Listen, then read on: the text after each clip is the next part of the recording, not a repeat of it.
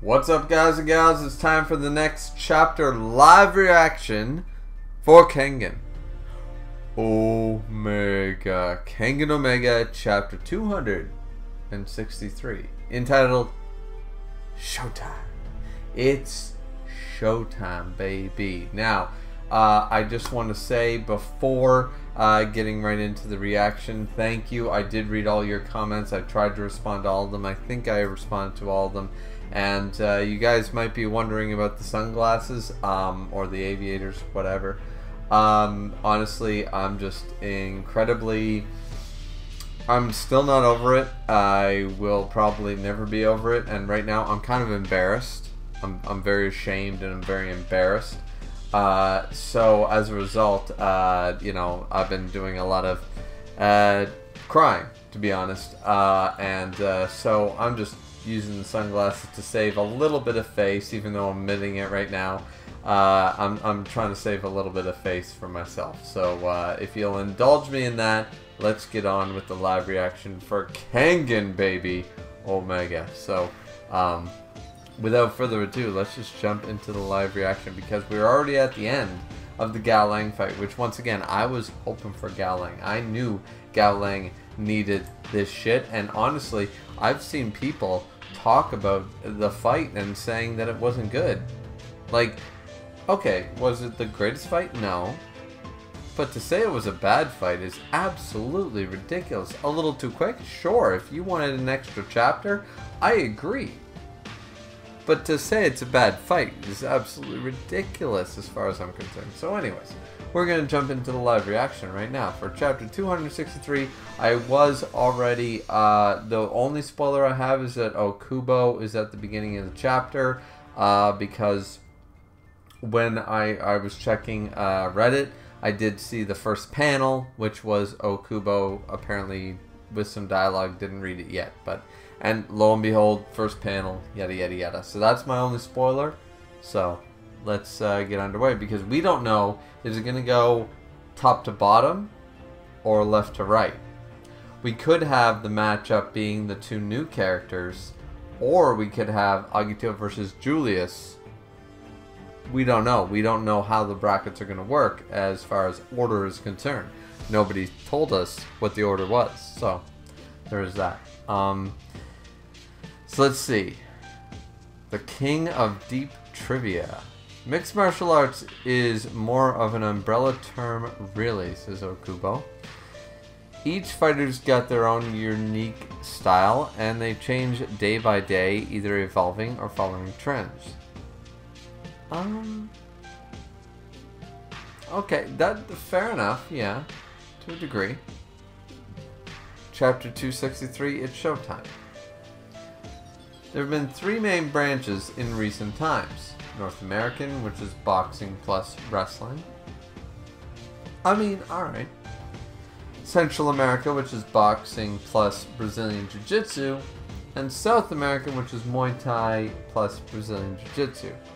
All other styles.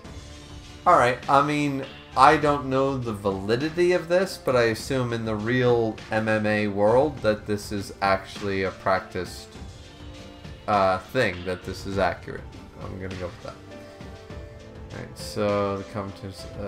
I see. So MMA's got all these subdivisions. Just a minute then, Okubo. You have experience in boxing and wrestling, so wouldn't that make you... That's right. I lean more towards the North American style. And this is Kitagawa. He goes to my gym and he practices North American style too. Oh, Justin Kitagawa is trained with Okubo. Okay. Because he said he goes to my gym, you know he's trained with him. You know that. Okay. So it's kind of Okubo's student in a way. Let's go. Hello, ladies and gentlemen. I'm Justin Kitagawa. Now, Kitagawa, I hear that you have an American father and a Japanese mother. It's always the way. So, an American father, but black as shit. So, yeah. You know what's funny? You know it's very funny, and I don't want to, like, dive too much into this here. But the fact of the matter is that I've heard this, the term thrown around so often. It's like, When do African Americans just become Americans? When did the term American mean solely white people? You know what I mean? When did we stop using Chinese American, African American stuff? When are they just goddamn American? How many generations do you need to go until they're a goddamn American? You know what I mean? So, because clearly, this man, like, what I like about this, and it's the only reason the way the text is brought up, you have an American father and a Japanese mother. Excellent. Clearly the man's black. Nobody questions American. You know what I mean? I like that. I do, because I'm sick and tired of having that distinction. It's like, if you're born in the country, that is what you are, as far as I'm concerned. Doesn't matter the color of your skin, my guys. And gals. And whatever else you want to identify as. It's all good. You know. You be what you want to be. You know. Have you lived your whole life in Japan? No, I first moved to Japan when I was 16. Alright, fair honesty. Yeah, I mean, I have only seen England one time, and I'm a British Canadian. So I only saw, I was born in Canada, but I'm a British Canadian, and I only saw England once, and it was, God, I can't even remember. I was a child, you know what I mean? I'd always love to go back. Before I came to Osaka, I lived in New York. Yeah, New York. We know which New York you mean. Oh, this is a picture of when you lived in America. Okay, he's looking like a JoJo's character right now. Yeah, that's correct. That was back when I was in my rough and tumble phase. Uh-oh, and there, Kubo and stuff, doing the Kentucky Fried Chicken look. And this was after me coming to Osaka. Wow, give our audience whiplash, why don't you? Now, you're currently active in Japan's martial arts community, but I hear you want to be active in America in the future. Yeah, I do. My gym mate Okubo mainly fights in the States too, which is true, dealing with the fact that Okubo fights in the MMA. American martial arts are the most advanced in the world. I've always wanted to try my hand there. But like, they speak English in America, right? So I'm worried about the language barrier. Hey, cut it out with the crappy jokes. Assuming that he can actually speak somewhat good English or broken English or something like that. Thank you so much for your time. No, thank you. Our pleasure. That was great. You made some real good conversation. Okay, so immediately, right out of the gate here, we're having a chapter that is hyping up this guy. Unfortunately, I want Justin Kitagawa to win. Because we're hyping him up, he's gonna lose. He's gonna lose to that guy called the Bounty Hunter 100%. And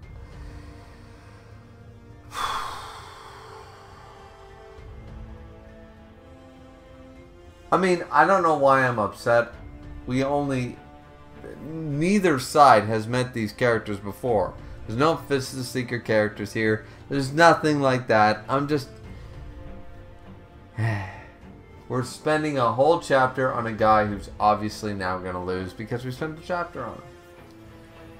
That's sad. That was great. You made some really good conversation. Thanks, Okubo. You're passable yourself. Hey, don't get all condescending with me. I'll kick your ass. Okubo probably could. Hey, by the way, Justin, you were talking about fighting in America. But do you mean public or underground? That's just it. I can't decide between them. Alright, let's see. You know how massive the American underground martial arts market is, right? They pay the same on as public martial arts star, and that attracts the toughest guys in the world. But the public scene's appealing in its own way. Ultimate Fight just established a new open weight category, so they're going to draw in some mad tough fighters. Okay, open weight categories are crazy, but it does prove a certain niche where a dude who's a better fighter, like the Bruce Lees of the world, could take down a dude twice his size if he's much more skilled, right? Size doesn't matter when you have the skill to compensate the difference, right? So, I do like open weight category in that regard. Considering how much I love money and how much I love fighting, I just can't choose. Do I try and become an Emperor of America Underground Martial Arts, or do I become the Ultimate Fight Openweight Champion and challenge you in a title unification fight? Oh, he's already got his sights set so high. Hey, since when did you get such a big mouth? Yeah, Okubo, talk some shit. Sure thing. I got a couple acquaintances in America, martial arts, both public and underground. So Okubo's like, alright, motherfucker, you want to try your hand?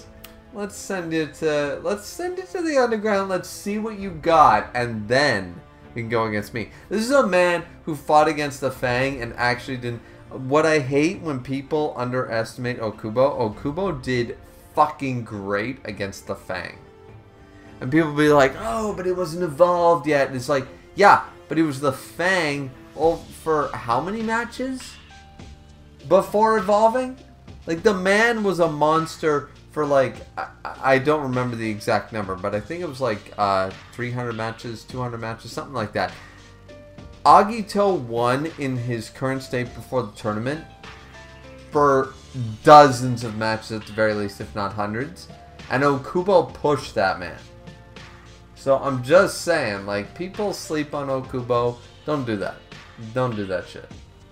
Man's got his talent. It's like I actually saw a recent Reddit post where Chiba was doing the whole like formless and Salat shit, like Roland and Agito combined, and then, you know, there was that moment. And it was like, he deserved better. I was like, absolutely, that was bullshit that that Ryuki was able to get beyond that. Like, Chiba deserved better, 110%. Yeah, I'm in full agreement with that. But either way, we'll continue. But I just don't want people to sleep on Okubo. But because we're getting this backstory right now, I immediately think that now Justin's going to lose, which is part of my prediction in the prediction video. And when we started these this tournament, the real tournament, I said I want Justin to win, feel like he's going to lose, and this is basically solidifying it for me. I will be happily wrong. I will be happily wrong if that is not. So let's see. If you get a good record in the real championship tournament, if you get a good record, don't have to win it, I'll set you on a good course.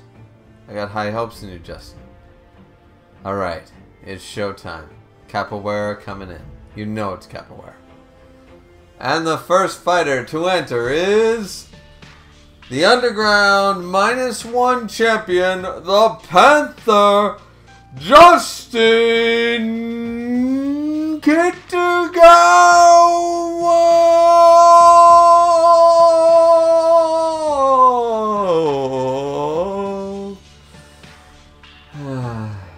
Honestly, guys, that took all my energy. But either way, alright. Let's go. Hell yeah! Let's get the show on the road. The Panther, Justin Kitagawa. Alright, alright, alright. Alright, let's keep the energy. Fake it till we make it, guys. Fake it till we make it. Alright. Kitagawa is 25 years old, born in New York and raised in Osaka. His martial arts base is wrestling. Please tell me he's capoeira, though. God damn it. We got a black guy in here. Let's get some capoeira. That's not racist. I just mean I want some goddamn good... I want different fighting styles. Capoeira is so goddamn cool. Why don't I have a cool capoeira fighter to be hyped about, you know? Oh, a New Yorker. He's a city boy, says Jerry Tyson. All you Underground martial artist fans should know. Underground -1. Kansai's biggest promotion, Underground -1. Okay. These are the dullest motherfuckers. Okay, Underground -1 is... Never mind. Never mind. I'm actually gonna... Just for a moment.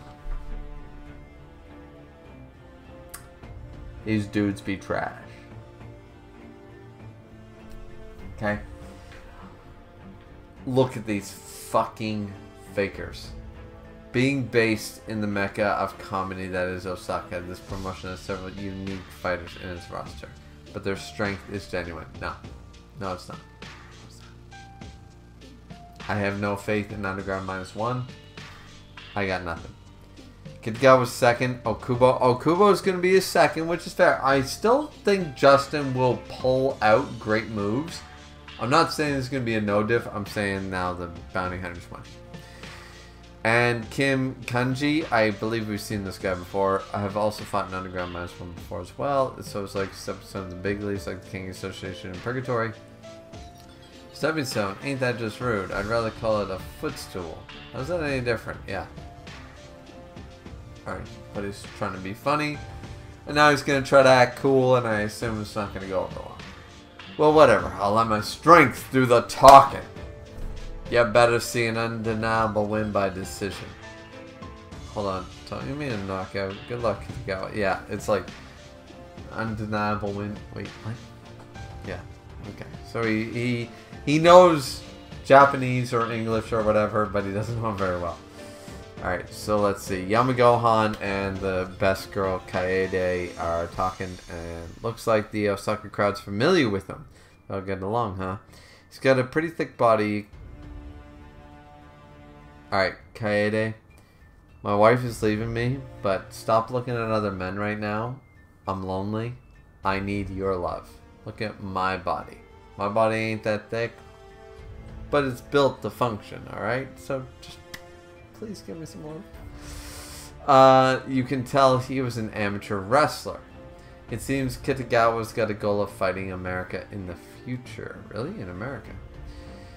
As I'm sure you're aware, Mr. Yamagohan, the United States of America is the world's greatest powerhouse in both public and underground martial arts. The underground martial arts market is bigger as an order of magnitude and the level is immensely high. So does that mean the Kengan Association and Purgatory are shit compared to America? Interesting. They're public combat sports. I mean, obviously, publicly, yeah, America's got their thing, but really? Underground too? The public combat sports are fairly active as well. Okubo's promotion, Ultimate Fight, just established an open weight category. They're drawing in promising fighters from all around the world, both public and underground. The Japanese martial arts sphere hasn't had much contact with overseas promotions, and that's particularly true for the Kengan Association. It's bound to change going forward. I wonder if we'll have exhibition matches with overseas promotions one day. Really do need it. Shiwado Kubo, I'm going to prove that I'm world class in this tournament. He is going to fucking lose. The more I see of this chapter, the more I'm convinced. Just listen to those cheers. That goes to show Kitagawa's popularity. Yamagohan is not convinced. Something on your mind? It's not about Kitagawa. It's his opponent that bothers me. And the Eastside Dragons representative has entered as well. The bounty hunter, Sagaki Hiraku. The bounty hunter. He's got clean-cut features and overwhelming strength. It's Sagaki Hiraku, champion of the Eastside Dragons. Now allow me to take you some time to introduce you to the promotion, the Eastside Dragons. So Dragons are a prestigious promotion founded in the early Showa years. Drowned out. He became champion of the Eastside Dragons right before the real championship, didn't he? Yeah, that's what I heard. Don't you find that strange? Why would they hold a title match of their own right before a tournament like this? It does seem quite risky. I think you're overthinking it. No, Yamagohan... Wait a minute. Yamagohan's got the right of it. They literally must have done a bloodbath... bloodbath tournament of their own to decide who was the strongest in their own division to go into the real tournament. Immediately. You're right. I might be worrying over nothing. It's just something about him I can't quite put my finger on. You're a real hunk, ain't ya? Can't stand you handsome types. It's a pleasure. Oh, you're real polite, aren't you? Well, I'm pleased to make your acquaintance, shithead. This match is gonna get rough, Miss Akiyama. So they're about the same height, 2 centimeters in the difference. And they weigh just about the same, with Justin weighing just shy of 10 kilograms over. And that's the end of the chapter. Okay, so realistically, once again, because we started off with such great hype for Justin and stuff like this, and everybody wants him to win, he's the only black character in the tournament, blah blah blah blah, there's a lot of reasons to keep him winning. I feel like he's gonna lose. I want him to win. I think his style is gonna be cooler. I don't like the tweaker look to this bounty hunter-esque emo kid. But I doubt it's going to happen. So either way, what do you guys think? Let me know down in the chapter, or the comment section of the chapter. The comment section down below. And once again, I just want to say that, like, this chapter was fine, but it's just a setup chapter. But all it's setting up is my failure to predict. Well, I did say I want, and I know it's not going to happen. So when the bounty hunter wins... So, the best part about this, at the end of the day, in both videos, you guys can go back and check them, is that I want Justin to win. I know the bounty hunter's going to win. I still bet on Justin to win. So I will be either proven right or pleasantly surprised. Either way, I sort of kind of win. Which is nice. It's nice. So regardless of the outcome of this fight, we'll get some insight into the new characters. Plus, I don't really lose. So, that's good. I mean, I'll lose in my bracket, but I'll know that I was right to be like, I want Justin to win. I'm going to pick Justin. But I have a bad feeling. You know? And I do trust my bad feeling. So, anyways, hope you guys enjoyed the reaction, chapter 263. Like, comment, and subscribe. Chapter 264, I assume it's going to take us right into the gate of the fight.